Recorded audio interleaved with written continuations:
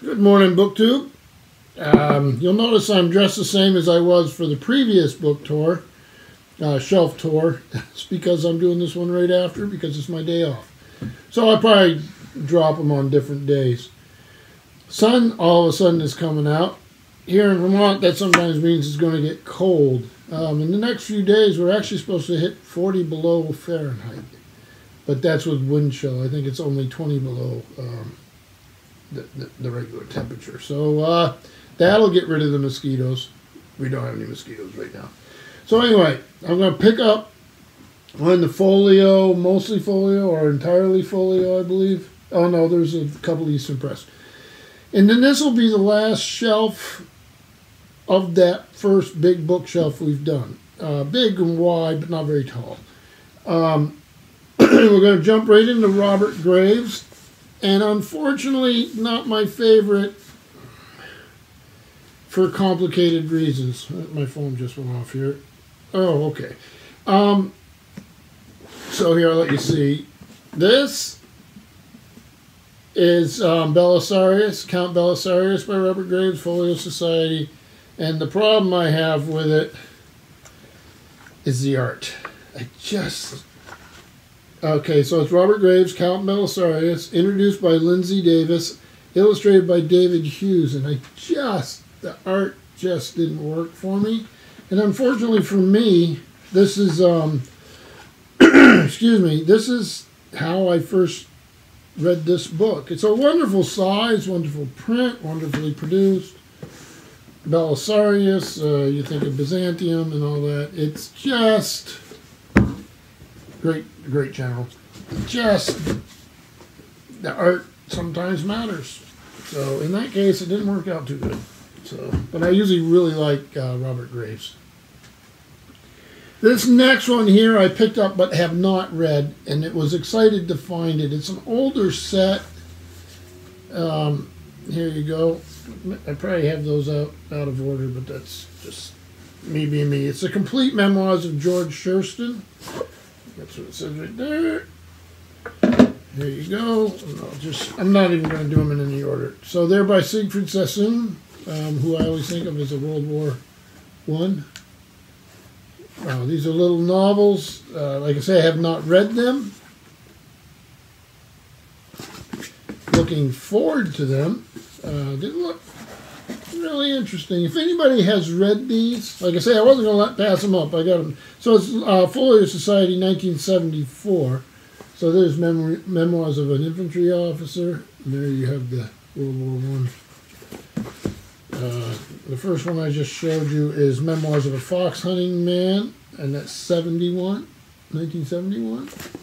For the folio. And then lovely thing here is Shurston's Progress, London Folio Society, 1974. And let's just give you an example for a date, 1936 on this. So I don't know much. I know who Siegfried Sassoon is, and I've never read these. I'm not an expert in this part, but like I said, I couldn't let it go by because I know it's going to be a new experience. I hope they're good, and then I hope somebody can tell me about them. So always fun when you can find nice editions of something that you look like you might enjoy, but you take a chance on it because I didn't pay the folio price. I probably paid a couple bucks for that.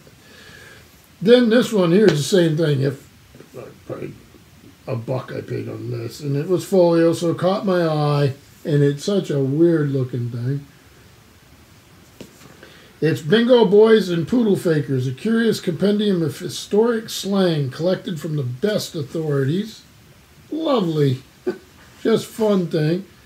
With decorations by Claire Mackey, London Folio Society, 2007. I like these illustrations, unlike the Count Belisarius one. I actually think the Count Belisarius one, I may have said that already, won awards, so probably just means I don't have a lot of, I don't have very adventurous taste, maybe? I don't know. So this is fun. Bellet, Cautionary Tales, very famous book. This one's got that really, coarse, gripping type fabric on it. This is a well-known volume. I paid $7.30 for this somewhere.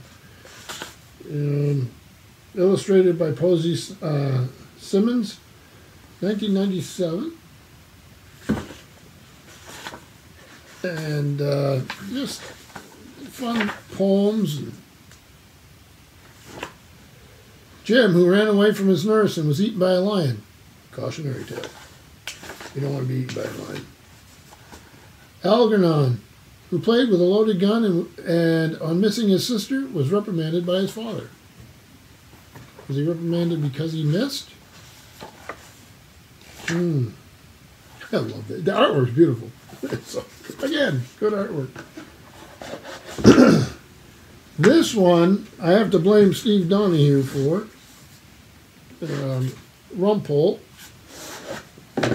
He loves Rumpole, and he's talked about it enough on his channel that I feel obligated to read them. John Mortimer, Rumpole, selected and introduced by the author, illustrations by Paul Cox, Folio Society, 1994. And I have jumped around in here and read these. Got a great kick out of them. Old Bailey hack, as Steve would say. So this is because of his channel and his stories. And the other one is the Birdie and Worcester, who I told you earlier when I showed the Strand anthology, was because of him. Because of his channel. This next thing here is each shelf seems to have a big box set. This thing. Now this one has a good story as a find because I've read some of these. I like mystery stories, but I'm not a fanatic about them, like some people are, and which is fun. This was sitting in the Listen that I go to. It's a thrift store. And it was marked $5, and I was pretty doggone happy about that. It was no question I was getting it. I was just waiting for somebody to come out and change the price on me. Let me see if I can do it like this. A bit of dust. All right, so we'll start here. So we have the Folio Society, the Folio Treasury of Shorter Crime Fiction, Early Escapades. So it's volume 1. Selected by Tim Held and Sue Bradbury. Illustrated by Nick Hardcastle, who we've already seen in earlier volumes. And so we have The Mystery of Fernwood by Mary E. Braddon. The Professor's Story of the Yellow Mask by Wilkie Collins. The Mystery of Cloomber by Arthur Conan Doyle. The Amethyst Box by Anna Catherine Green, and The Seven Hearts by Maurice LeBlanc. This came out in 2007 as an anthology.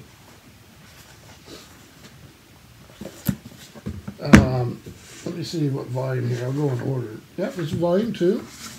This is Superior Sleuths. Same group of folks involved. This has Dead Man's Mirror by Agatha Christie, The Gun with Wings by Rex Stout, Call for the Dead by John le Carré, Quiet as a Nun by Antonia Fraser, and Grace Notes by Sarah Paretsky. Let's see if we can find at least one illustration. I do that and I won't find one. Then, let's make sure I get it in the right order here. Yep, Police Procedures. Again, the same cast of characters putting the book together. And this is Maigret and the Toy Village by Georgia Simenon, who I like. I like the Maigret story. He's got a pile of the little Penguin paperbacks that I really love. Fit right in the hand. Bullet and the Ballet by Carolyn Brahms and S.J. Simon. The Terror by Edgar Wallace. Death is Not the End by Ian Rankin. And The Man on the Beach by Henning Mankell. So there's that. And then the final one. Oh, did I show the cover of this? I got to make sure I'm doing that. The final one here is Murderous Minds. And again, the same folks putting this together. And this is Double Indemnity by James Cain. Wanted, Someone Innocent by Marguerite Allingham. You'll Never See Me Again by Cornell Woolrich. Piranha to Scurfy by Ruth Rendell. And The Tinderbox by Minette Walters. Nope, just went by something. So, great fun. $5. Go beat that. Steve Donahue has hung out there with me many times. I think he would have run me over if he'd seen this. I don't think. I know he would have. Things can get competitive once in a while over there. But, yeah, sitting there with a $5 sticker on it. You know, a week later it might have had a $100 sticker on it. Who knows? They can be a little odd with their pricing. So now a couple folios. This one a couple of Eastern Press. This one I absolutely love, and this is the Poems of Yeats, who is a favorite. With a book, I have a tendency with these book plates to never put them in. I like finding book plates that are already in with somebody else's name on them. It's always fun to know that there's a story. The Poems of W.B. Yeats, selected, edited, and introduced by William York Tyndall. Illustrated with drawings by Robin Jacques. They have this in their 100 Greatest Books Ever Written series, and I absolutely love the artwork, and I love the poetry. Little spot illustration there. There's beautiful, beautiful artwork. And like I say, the poetry is just... He would be one of my favorites, easily. So, lovely volume. One of my treasures. See the little clover there. Then another Irish themed one with clover and Eastern Press. And this is a portrait of the artist as a young man. James Joyce. Beautiful thing.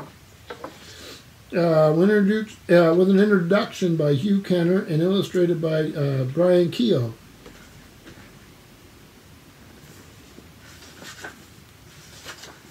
Lovely edition of a book I very much enjoyed.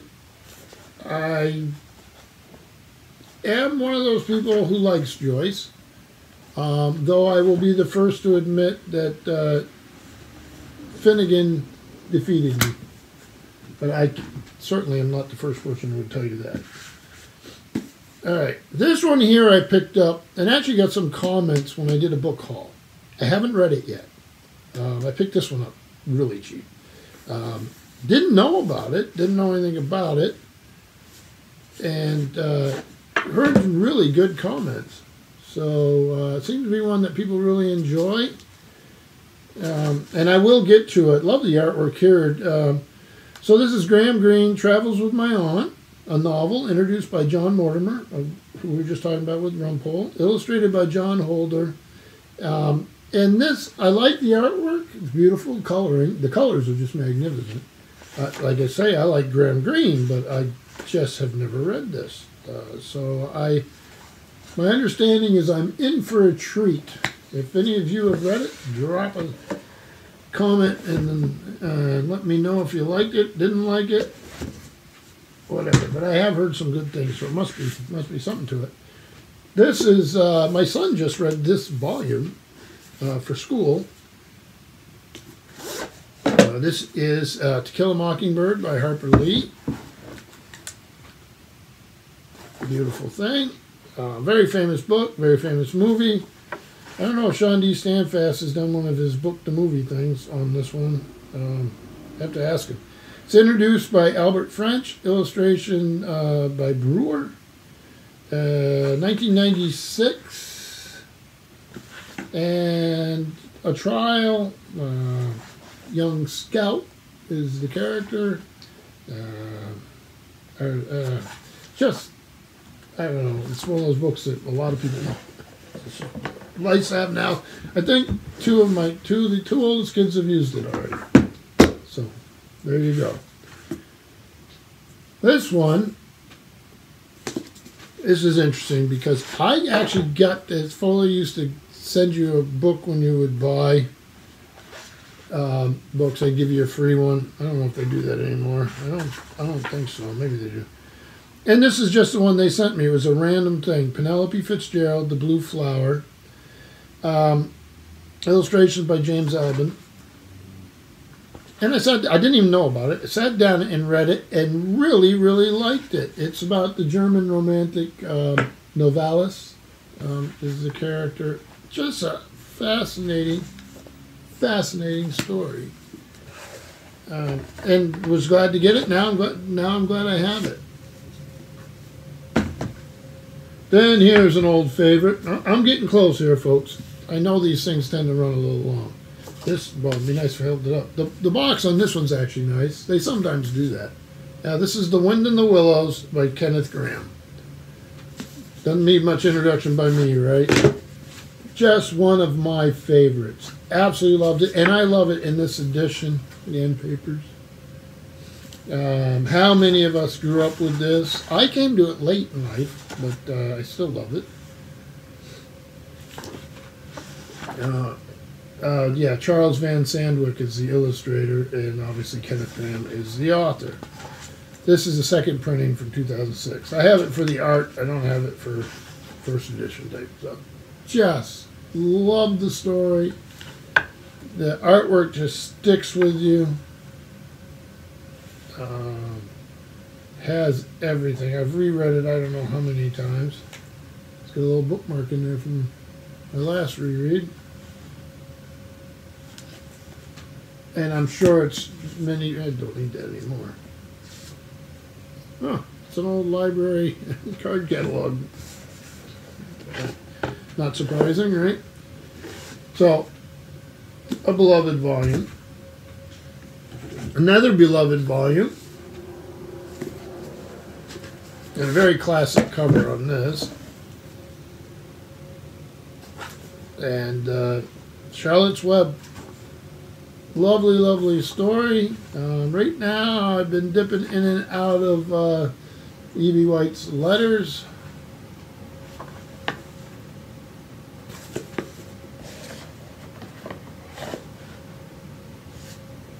I've had this one for a long time. And then the one I probably read, another box set that I read to my youngest, I don't know how many times. Every night. I gotta have another sip of coffee here, folks. Before it goes cold. It's already starting to go cold. My littlest one just loved these, and we would read and read and read. This Folio Society edition is just lovely. And this is one we use. There's the map. I showed the Latin version of Winnie the Pooh on my Instagram the other day. I ended up giving it to a patron along with a copy of the standard paperback Winnie the Pooh.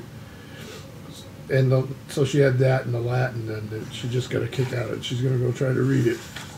The E.H. Shepard illustrations are the one I love, as opposed to the, what was it, Walt Disney ones. But it's just wonderful. This to me is the memories of reading to my son. So there's Winnie the Pooh. Here's the House at Pooh Corner. Did I show the cover on this? I'll show both covers right next to each other. So this one's just stuck in my brain from reading so many times. And just absolutely loved it. It's always happy to read it. And then here's the complete poems of Christopher Robin, which we also enjoyed a lot. And paper's a little different on that. It's not the map. My big old Shepherd decided he's going to go lay in the hall. Maybe because he likes the cool floor. Cool wooden floors. You gotta be careful how I do this. I do not want to wreck this box. It's got a lot of memories, and we know where this one's going to go. This will go with my youngest when he moves on. Yeah. I am struggling. This happens sometimes. Better to be patient than impatient in this case. And then the final out of that whole bookshelf. And then, like I say, we'll move on soon enough. And this went on long enough. I apologize. This is a Devil's Dictionary. Ambrose Bierce. Nice little marbled thing. Famous little tongue-in-cheek type production. Folio did this one in 2003. Introduced by Miles Kington and illustrated by Peter Forster. So, Habit, a shackle for the free. That gives you the idea of what sort of thing. A lot of famous little definitions in here. So, dog, a kind of additional or subsidiary deity designed to catch the overflow and surplus of the world's worship. So, there you go. As my dog moves away. So that is it. I thank you, BookTube, and we'll move on and do more of these soon. Thank you.